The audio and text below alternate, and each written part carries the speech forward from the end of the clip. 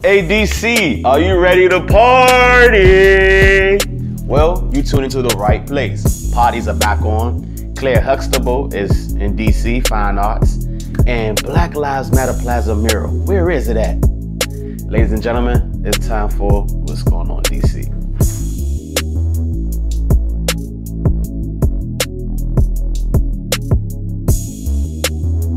First up, starting June 6th, Metro will expand late night service to 36 of the busiest bus routes in the DMV. So you know what that means.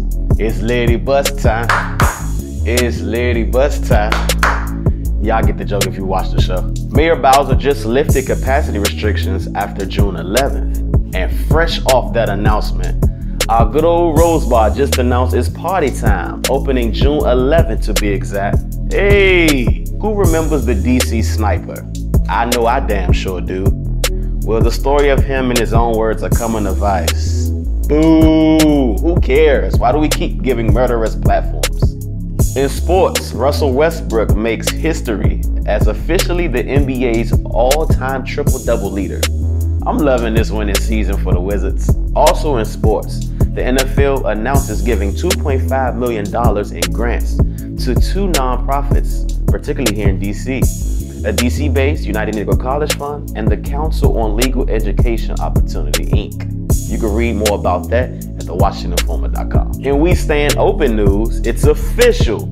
Crystal Skating Ring, well, Temple Hill Skating Ring, is open for another year.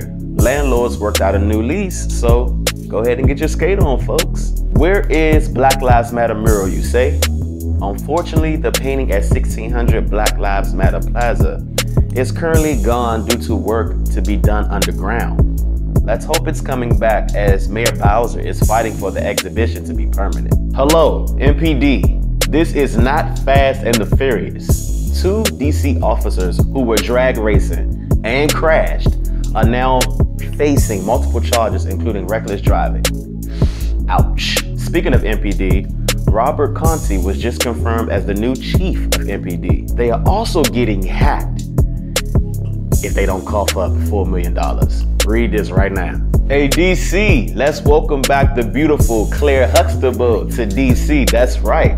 Actress and humanitarian Phylicia Rashad is now Howard University's new dean of the College of Fine Arts. That's what I'm talking about. Can we still re-register for college and not pay no tuition? Because I'd love to be in those classes. Congratulations to DMV's own Project Santana, who was just announced a contestant on the Cosign, a show on the Genius platform. Round of applause for this guy. I told you the DMV music scene is winning. Now, as we leave, I want you to check out the newly remixed Bust It. So, Juki's music, you know, the one who made the Junebug challenge go viral for DC, well, he's doing the same thing for Bust It, and I want you to check it out.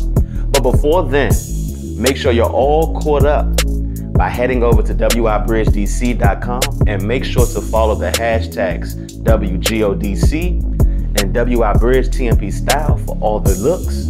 I want you to enjoy your weekend. I'm your boy, the Media Prince. Now let's go bust it.